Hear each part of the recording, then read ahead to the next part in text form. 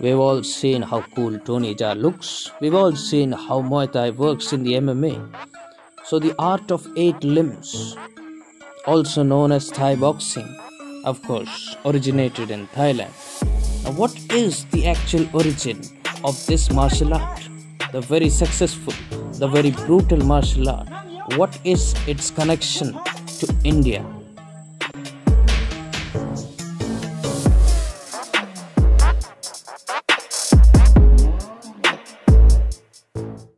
Muay Thai is a full contact striking martial art which is mainly based on striking with your elbows, with your hands, with your shins and with your knees.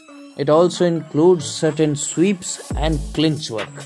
Now because they use the fist, the elbow, the knees and the shins, it is called as the art of 8 limbs. When you search on the internet, this is what you find about Muay Thai. और Wikipedia के इस page पे बाद में मेरी नज़र गई इसके पेरेंटहुड पर, मतलब ये कहाँ से आ रहा है। ये आ रहा है मोय बोरान और इस तरीके की मार्शल आर्ट से।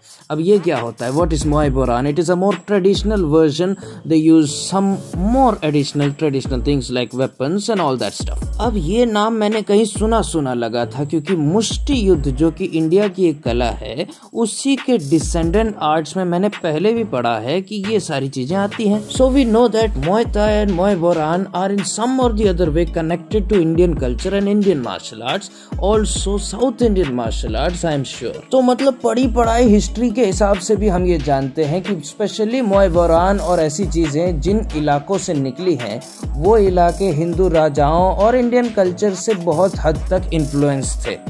But instead of just copy pasting stuff from Wikipedia, I am also going to share some points of similarity that I have noticed personally. The first thing I noticed was influence of the Indian culture. The Hindu-Buddhist empire literally had temples of Brahma. We also see statues of Mahavishnu and similar Indian gods and goddesses. The next thing I noticed was similarities in dressing style. This kind of athletic tighter is also worn by Indian akhada athletes or wrestlers. Other than this, they also wear clothing around their waist to support their back. This is also an old method used in Indian martial arts, in almost all the Indian martial arts and also daily activities such as farming or something like that. Way in which these fighters respect each other, the methods are somewhat very obviously similar to that of the Indian culture.